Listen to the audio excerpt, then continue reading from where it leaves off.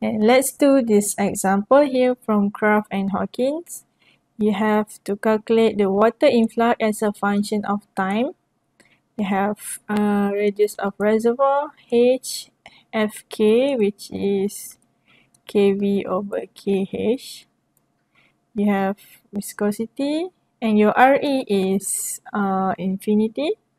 K is 50, porosity 0.1, and Ct is 8 times 10 to the power of minus 6 psi, 1 over psi. So let's do this in Excel.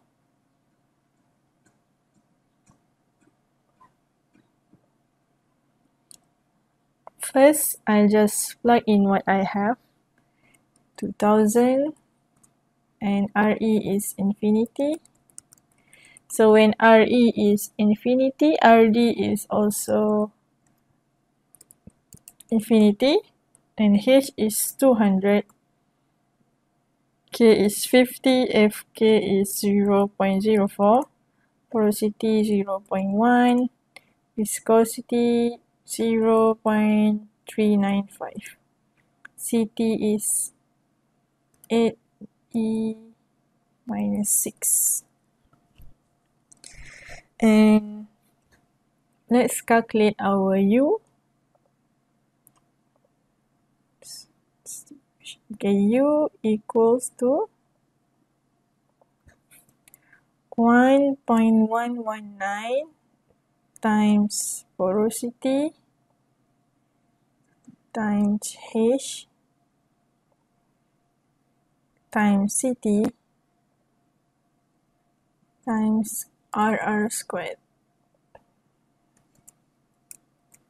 And you will get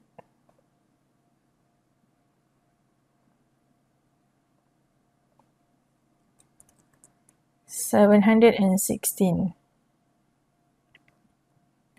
And we will calculate other parameter. And in the question, it is, they give you the time and the average boundary pressure. So I just put my time here in this, and my average reservoir pressure here. First, we have to change the time to hours. So time equal to days times 24. And then write this down. For TD, we'll use this equation. So TD equals to bracket 2.637 E minus 4 times K times T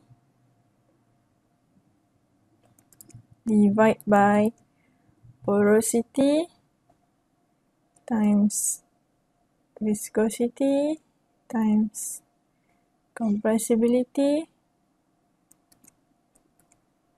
R radius squared. And make sure these are all the same values, so it's constant. Put a dollar sign.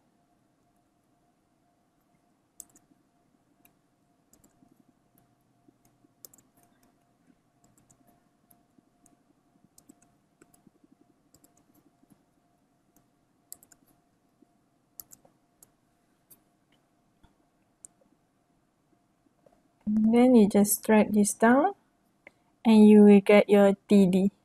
And let's check the value.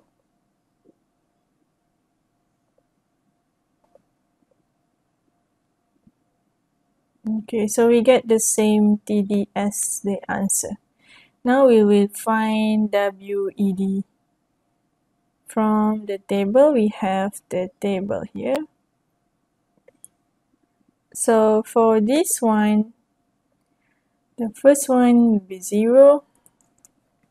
And the second one, we have TD 7.51. So 7.5 is between 7 and 8. So we use this for infinite aquifer. So infinite aquifer, first we have to calculate our ZD2. So add another one, ZD.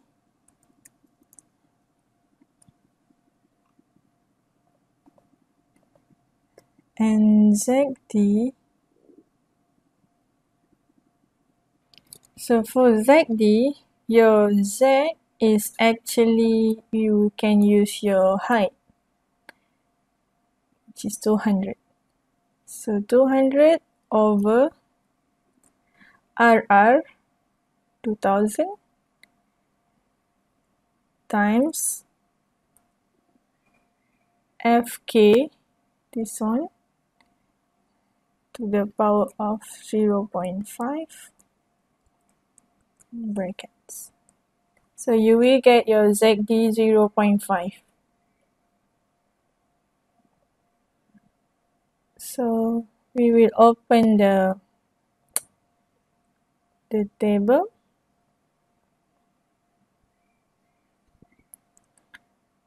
So we will use because we have infinite aquifer, we use the table for infinite aquifer.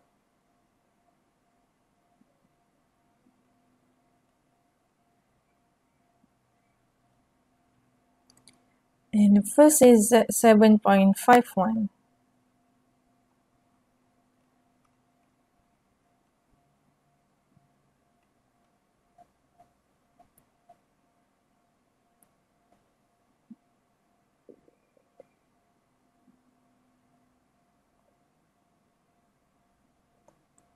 And we will look at Z equal to 0.5 and between 7 and 8. So we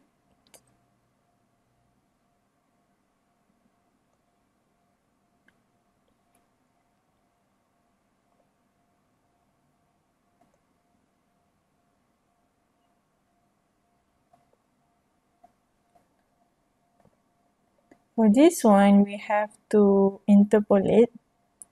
So I just, for interpolating in Excel, you can just do this. Forecast.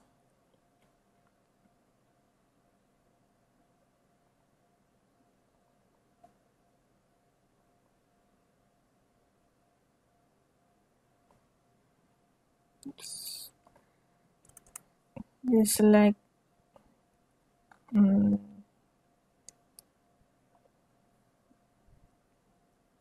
your X number is 7.51, so it's in box E9. And then your non-Y is this one. Oh, sorry. Your non-Y is this one. And non-X is this one. And you will get the answer. So for 7.51 is 5.04.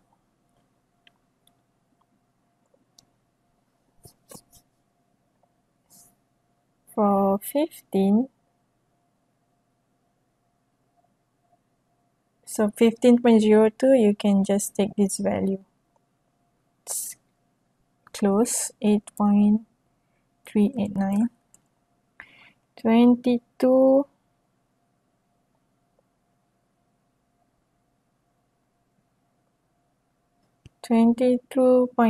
you can interpolate. So I have my formula here. I just write 22 and 23. I want to find 22.53. 10.826, 11.219. We get 11.03. And then for 30, just take this value.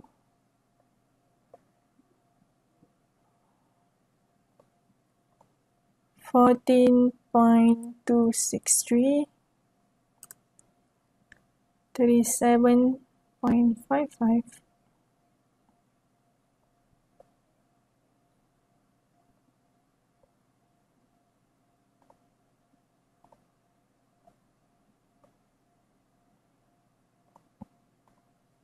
37.55 is between 37 and 38, 16.1815 and 17.173. 17.01 for 45,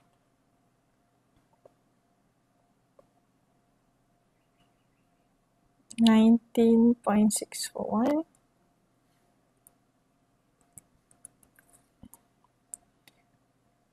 52.57,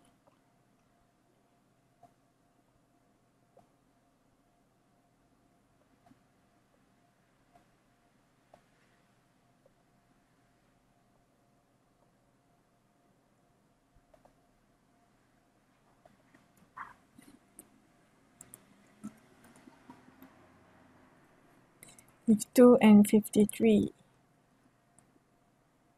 22.044, 22.383, 22.24, and finally for 60, it's 24.728.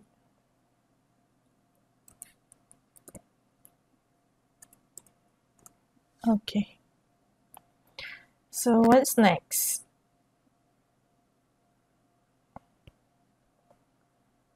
Next is the step pressure. To calculate the step pressure, so the first one is 0, and second one is 22, which is just 3000 minus 2956 divided by 2. And if you look at our previous lecture slide, you can use this equation. So the third value, P3, delta P3, is actually the difference between the G17, the P3, and G2 divided by 2, plus the difference between G15 and G16, which is Pi and P1 divided by 2. So just follow this equation, and if you see, the rest is also the same. So you just take 2 steps, divide by 2. And you will get this for step pressure. Next, we'll calculate the WERB. So WERB will use this equation. So equals to U, and U is constant, times delta P times WED.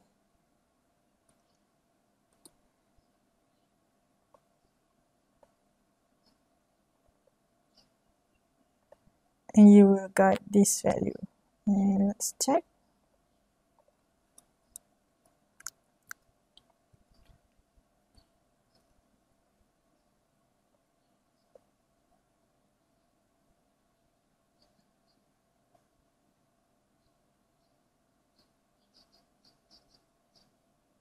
$79, so they changed the unit to MRB, so 79,000 to 82.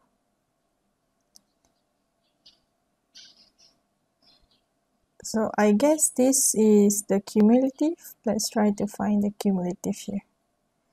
It's equals to 0, equals to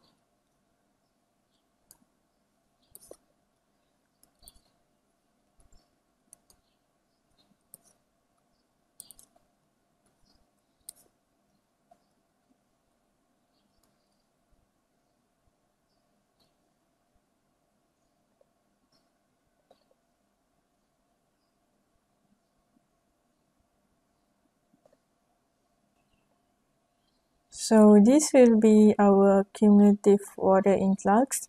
There's some error in the lecture note calculations from the book, so we will use this value. And then we can construct the graph for dimensionless water influx, WED versus TD. And this graph will be this one. We can also do graph for cumulative water influx over time.